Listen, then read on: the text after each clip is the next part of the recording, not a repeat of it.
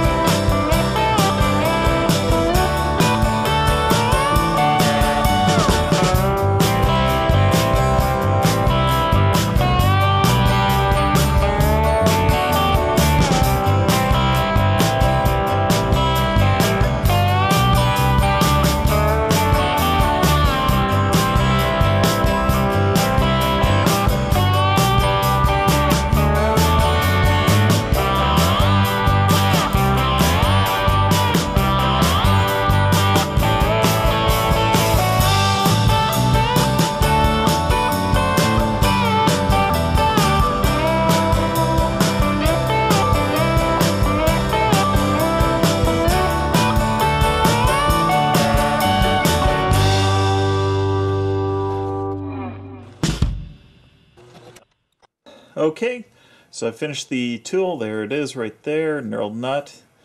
Milled some flats onto this end so that I could screw it in more easily. I did have to trim this down a bit. It was a little bit long. It was bottoming out in the bump tool here. But hey, let's try this. Let's prove to ourselves just how well this will work in truing something up.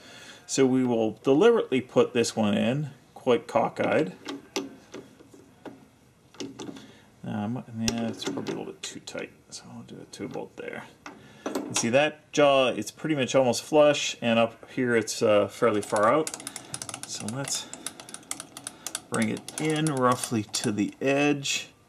Close this up, start the lathe. You can see some pretty obvious wobble there.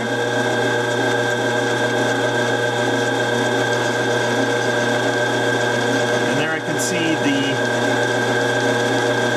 bearing is pretty much running continuously there. So we'll bring that off, turn the lathe off, tighten this up, and we'll check to see just how true this is.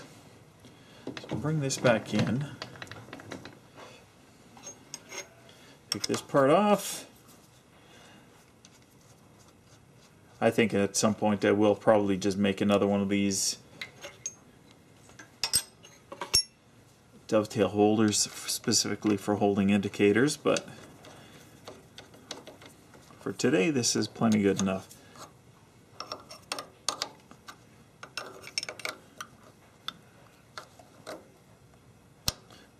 There we go. Turn our old nut off. Put our busted dial indicator in there.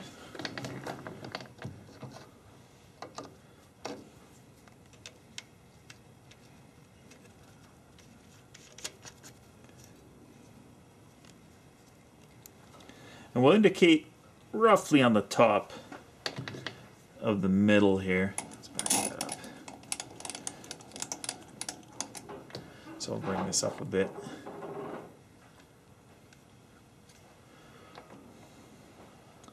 And we'll get it so that the arrow is pointing more or less towards you guys. And I'll zoom in on this as best as I can. This isn't exactly the best position. I'll move the camera a little bit so you can see the dial indicator.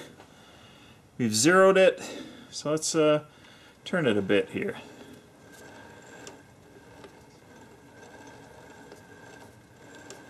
From what I'm seeing it go from 0 to about -0.002 of an inch. So I figure that's not too bad. That's our piece of rough scaly stock, so I don't think it's too unreasonable there. So we got it bumped to within certainly, you know, like a 0.002 of an inch of true. I think that's a pretty effective way of aligning something there. Anyways, guys, thanks for watching. I'll see you tomorrow. Thanks for watching. Don't forget to rate, comment, and subscribe, and check the description for related links and other information.